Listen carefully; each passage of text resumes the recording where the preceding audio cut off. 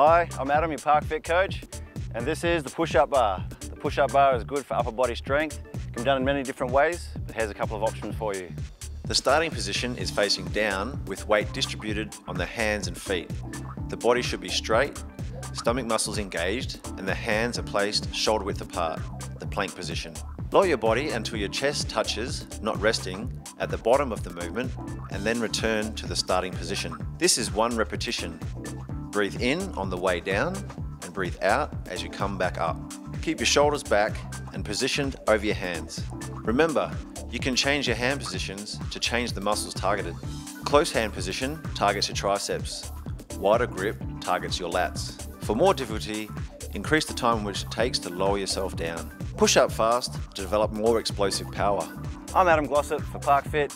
Get out there, enjoy the equipment, and remember, healthy body, healthy life.